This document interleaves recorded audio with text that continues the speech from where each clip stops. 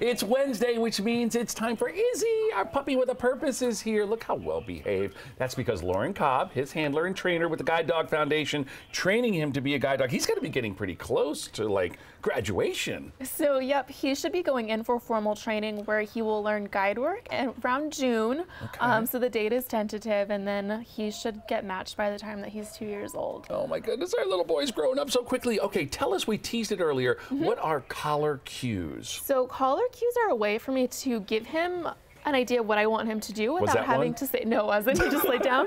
He just laid down. So one of the things that I could do if I wanted to tell him to sit or stand silently is I could cue him with the collar. So you see, all I'm doing is applying a little bit of pressure and he's going into those positions. So it's helpful to say, get him out of the way. And then this will translate when he goes into formal training where they'll be able to use these collar cues to teach him how to do other things. So he's really nice. I'm applying very little pressure and he's able to go into these different positions.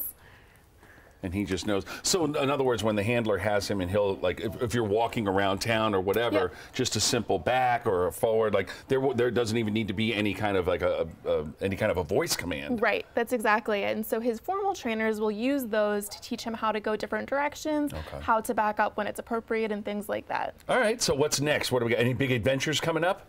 Potentially. So on April 24th, it's International Guide Dog Day. So hopefully we'll be doing some fun things on that day. All right. Well, we look forward to it. Make sure you follow Izzy on Instagram, our Instagram puppy, our puppy with a purpose. Thank you, Izzy. You're so good. God, my goodness. And I wore the right kind of pants today. I didn't wear my black suit, so I won't have Izzy all over me. All right, folks, let's get to the roads right now.